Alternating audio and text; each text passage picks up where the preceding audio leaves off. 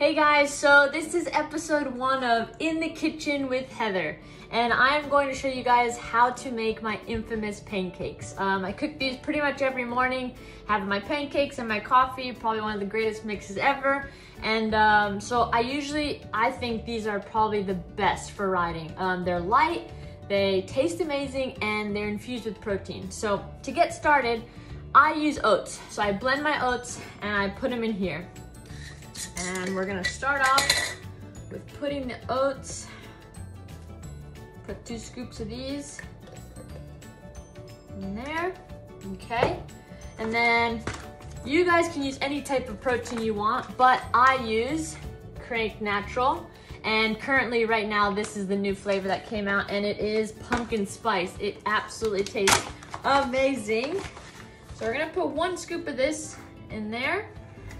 Here we mix the oats and the protein.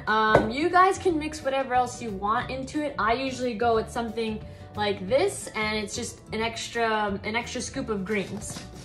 I actually used to blend spinach with the oats, but got a little extensive, so I went the easier route and I got powdered greens, which has worked great. Then you guys can use 1 egg. Just crack 1 egg into there. And then you just add some water.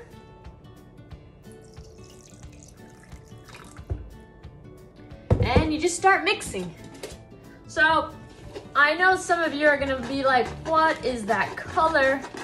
And yes, I know, the color sometimes does get a little funky, but it's okay, because it's gonna taste amazing. Don't be discouraged, don't get discouraged by the color, I promise. It will taste good. On step number 2, this is when we pour it onto the pan, just like that. Oops.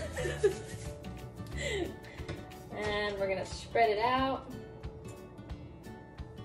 All right, so the next step is flipping the pancake. And I know I've run into this problem many times when I first started making these pancakes, and I used to flip them way too soon, and they used to crack, crumble, and just not come out like a pancake. So I'm gonna save you guys that trouble and teach you when it's time to flip the pancake.